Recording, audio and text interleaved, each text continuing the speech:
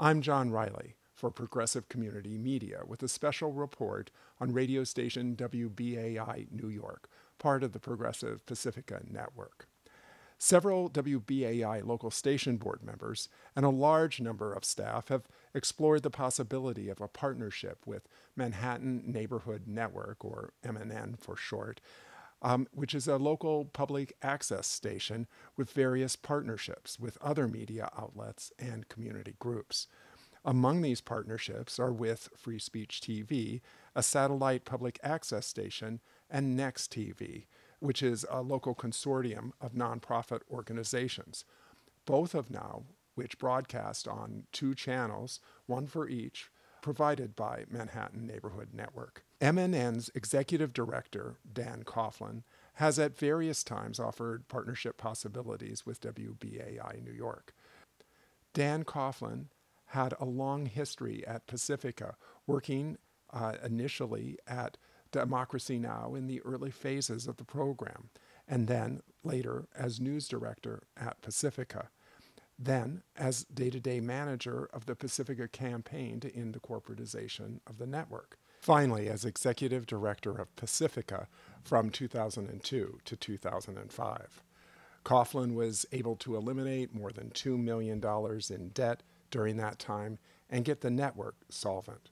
The partnership most recently offered in late 2017 would have paid all of WBAI bills going forward, including an advance payment of $2 million to the Empire State Building, which was equal to the $1.8 million court judgment that Empire State Realty Trust had received in court because of WBAI and Pacifica's failure to pay the rent in full for many months. And that would have been a strong bargaining chip in negotiating with Empire State to forgive some or all of that debt. MNN had also offered to pay all of the bills of the station going forward. They would have given WBAI its own cable TV channel, which they could simulcast on. They made clear they wanted to keep most of the programs that you love intact and dramatically shorten the fund drives, which now stretch to be 135 or 40 days a year. 1 year it was 170 days. So this is about 38% to 44% of the entire year is used in fundraising. And they would shorten it down to about 25, 30 days, whatever the current broadcast standard is for public radio. They also would have expanded the paid staff. This would have been a limited term partnership and would return to Pacifica management at the end of the contract period. Ownership would stay at Pacifica the entire time. In return, MNN would take over responsibility for management at the station. The reason that they would be doing this is to fulfill their mission of community partnerships and to strengthen their community profile. They too are facing challenges because of the expansion of the internet and the slow decline of cable TV, because of the creation of new internet TV networks such as Hulu, Netflix, Amazon Prime, and others. Unfortunately, the Pacifica National Board, or PNB for short, never responded to the offer, not even to explore it further. However, the idea gained popularity with dozens of WBAI programmers and many community members who held meetings to learn about the proposal at MNN's El Barrio studio. They created an online petition to pressure the PNB to begin discussions on this. And again, they did nothing. Formal discussions with MNN never took place, and Indie Caucus members, and Indie Caucus is a slate that controls the WBAI board and has controlled it for about 10 years, began ranting against the partnership and spreading rumors and inaccuracies about what even MNN was. And for example, they refused to acknowledge that both Time Warner and Verizon are required by law to provide channels, and that The money that MNN gets from them and all the public access stations in New York City get from these big cable providers is essentially a tax. But Indie Caucus wanted to portray it as that this would be the takeover of WBAI by Time Warner and Verizon. MNN is in no way controlled by Time Warner and Verizon. They have no say whatsoever over the editorial content. MNN has significant financial reserves, which would enable it to fulfill the generous offer that it made to Pacifica. One of the listener and staff groups supporting the partnership was the Save WBAI Coalition, which is now called WBAI Rising. What the Pacifica National Board did to pay what eventually became a $3 million debt to Empire State Realty Trust for WBAI's tower rental was to mortgage 3 of the network's buildings and to sell a 4th.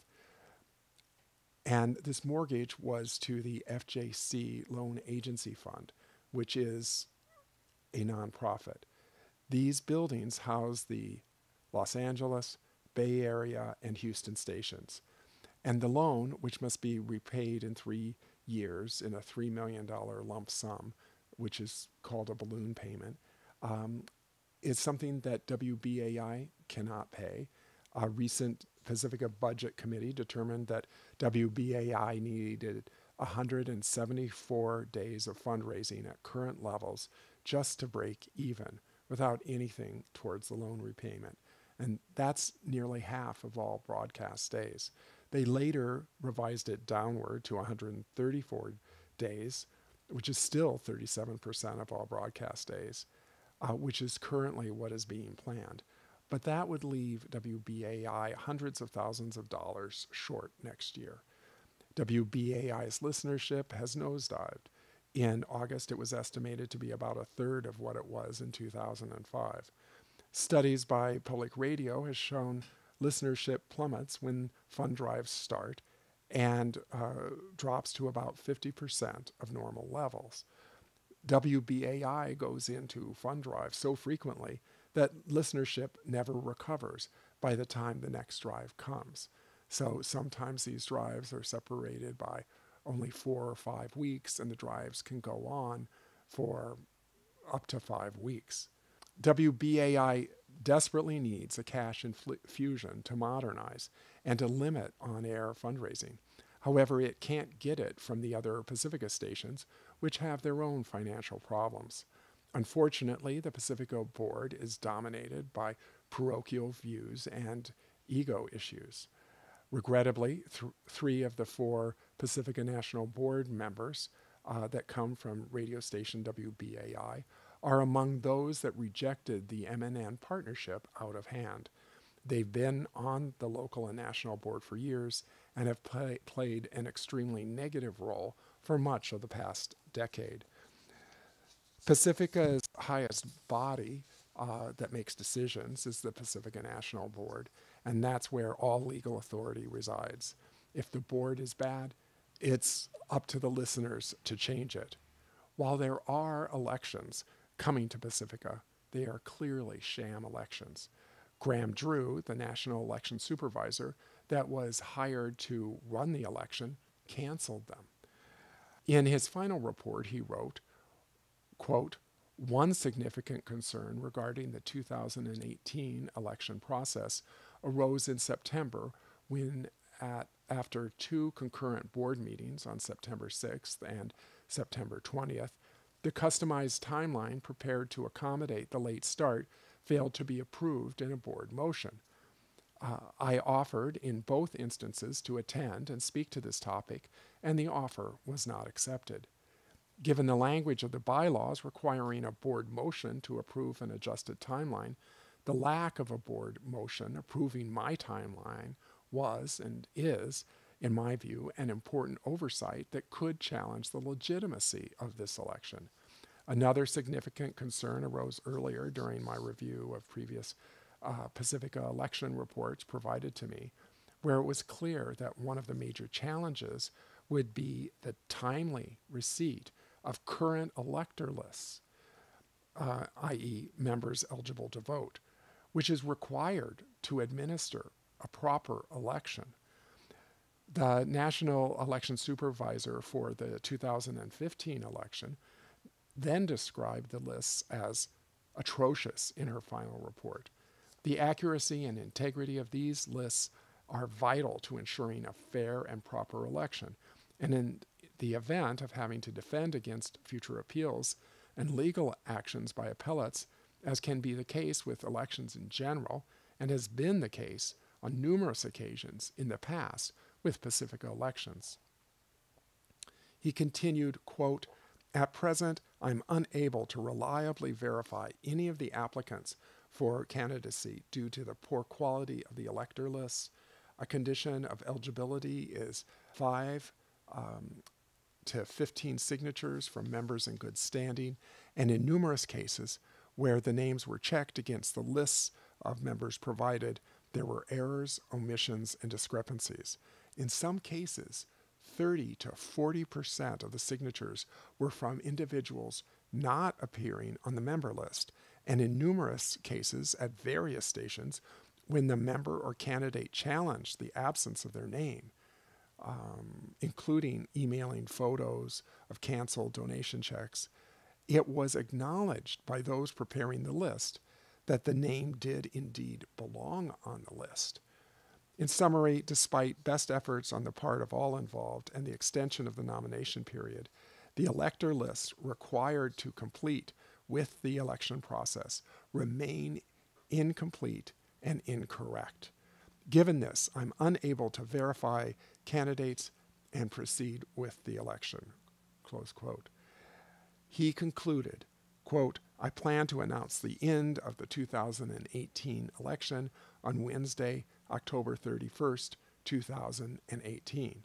Time is of the essence to minimize the financial cost to Pacifica and to communicate an accurate message in a way that minimizes confusion among members and candidates.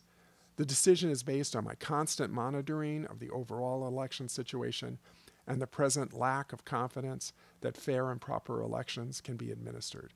It is my hope that this decision will be followed up by actions to stop the cycle of flawed elections at Pacifica.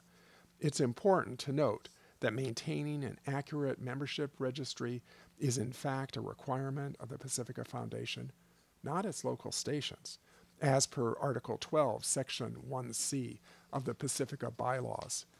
If this were being done, which it is not, then the responsibility to provide these would not need to be downloaded to the stations.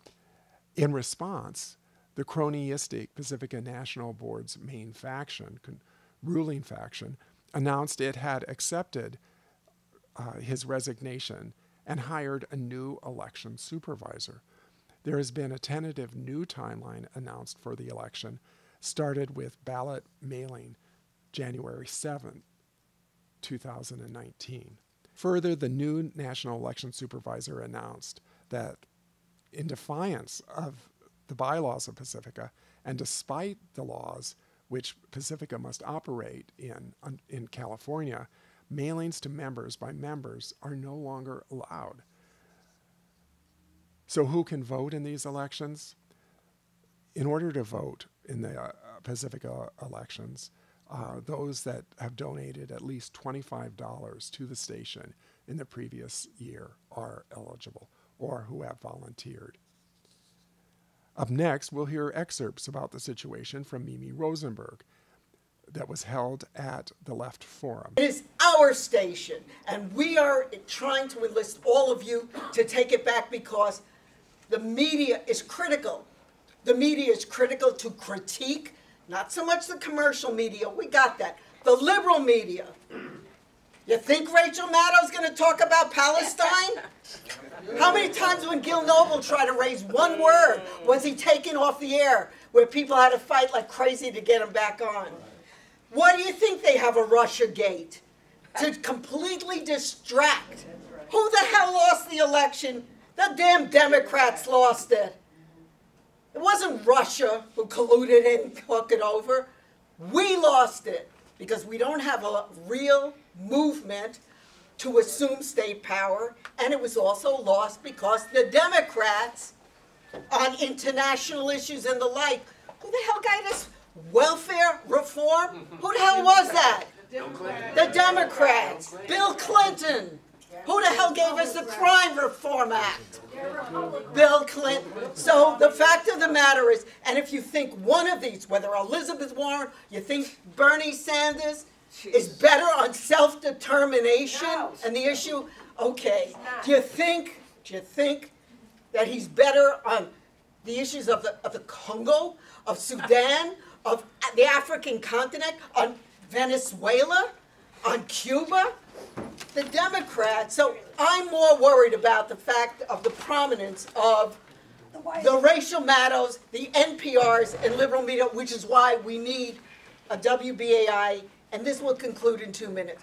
What we need, though, is a BAI rising, and we need to work in tandem, in partnership with other progressive media entities for 3 reasons. One, because we need a different economic model, since this isn't working, and those debts are going to be due in 18 months, less than that hence. And BAI is the cash cow. We have a commercial license. The California stations could ditch us in 2 minutes, use that money because they're so narrow-minded too, and also they're in a triage system and they're quite reactionary as to the collective. It's about them surviving. They will absolutely sell us, use the money from our commercial license to shore up their own flagging and faltering resources. So we are in deep, deep trouble. And I give it like an 18-month turnaround time. So we're trying to look at another solution.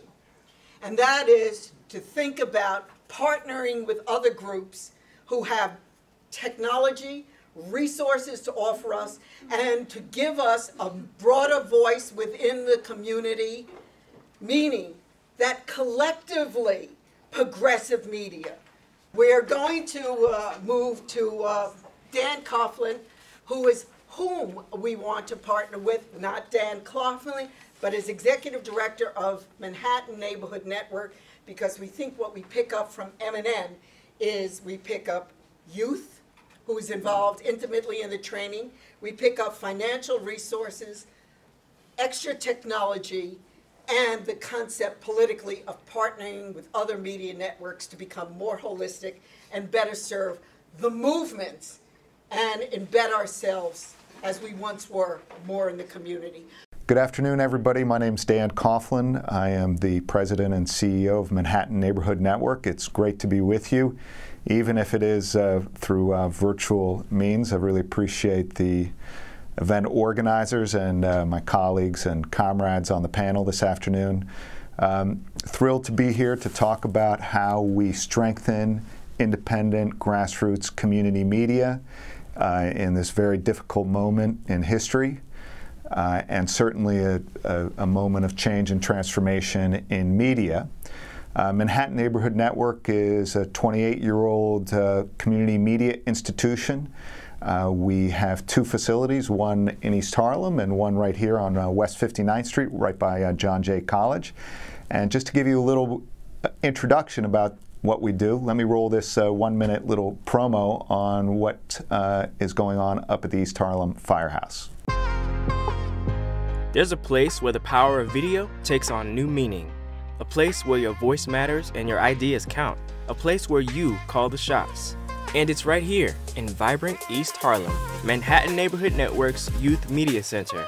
A place where high school and college students can learn about media creation after school or on weekends in our free certificate program. Then put those video production and editing skills to use creating original content for our youth channel, social media platforms, and other internship opportunities.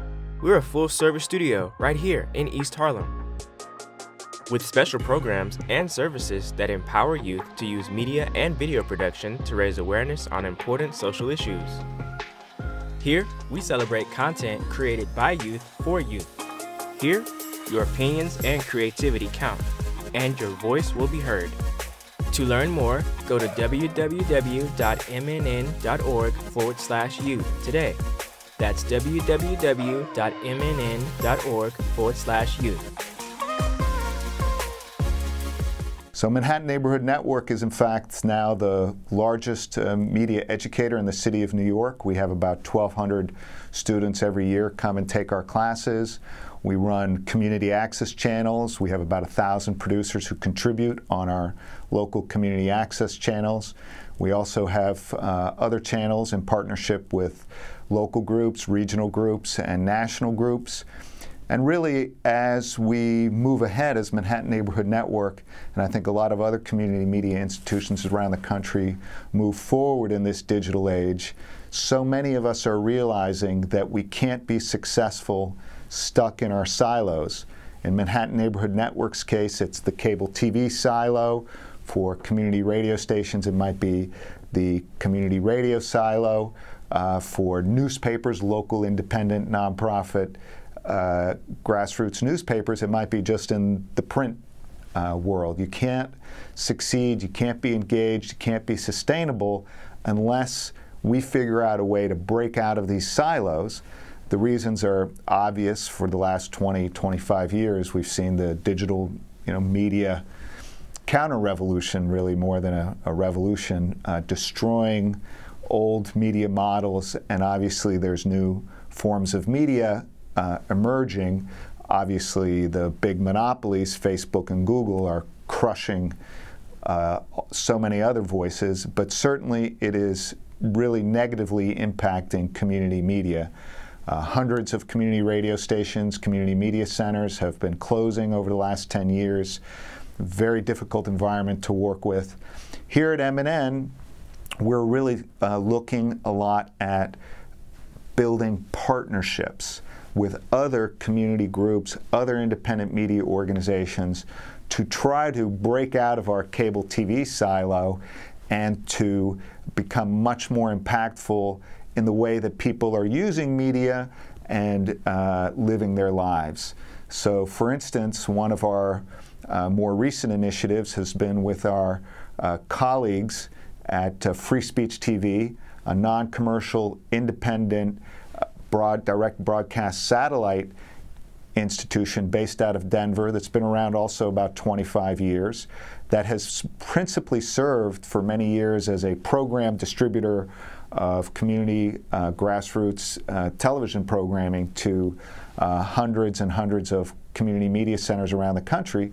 But they too understand that unless they can get out of the direct broadcast satellite world, the dishes and the directs, partner with local community cable media, partner with other organizations, journalistic organizations on the ground throughout the country, that they're not going to be successful.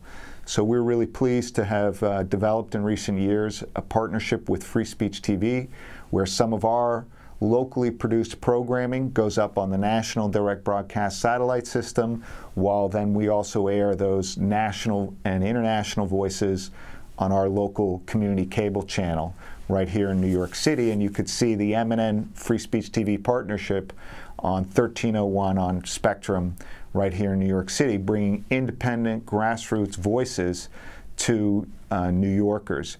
And in that way, that sustainability, that synergy, that synergistic relationship between Manhattan Neighborhood Network and Free Speech TV builds our ability to continue to be impactful and viable in this digital media age. Similarly, we just launched a new channel called Next.nyc, which is a partnership with 70 different community-based organizations here in the city, where we're taking their short-form video, putting up on our cable TV channel and a digital media platform, so that their short-form content, which is a new type of content, 2 minutes, 3 minutes, 5 minutes, 7 minutes, gets up on cable TV and on a web and through other social media outlets.